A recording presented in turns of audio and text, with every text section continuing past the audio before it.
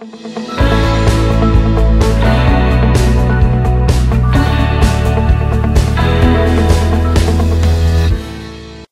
హీరోగా 2 సినిమాలు చేశాడు. మొదటిది అఖిల్.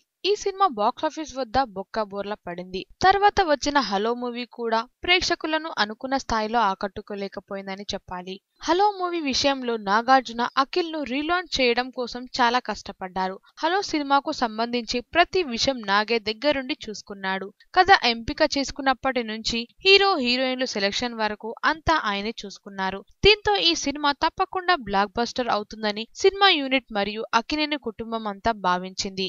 కానీ హలో సినిమా మాత్రం అనుకున్న స్థాయిలో ఆకట్టుకోలేకపోవడమో లేక మరో కారణమో తెలియదు. కానీ నాగ్ తాజాగా ఓ డెసిషన్ తీసుకున్నారు. అదేంటంటే అఖిల్ తదుపరి చిత్రం విషయంలో తాను ఇన్వాల్వ్ అవ్వబోనని గట్టి నిర్ణయం తీసుకున్నట్టు సమాచారం. అఖిల్ నెక్స్ట్ సినిమాలో నాగ్ ఇన్వాల్వ్మెంట్ ఉండదని తెలుసుకున్న అఖిల్ ఒక్కసారిగా షాక్ అయ్యాడు. తీవ్ర ఆవేదన చెందాడు.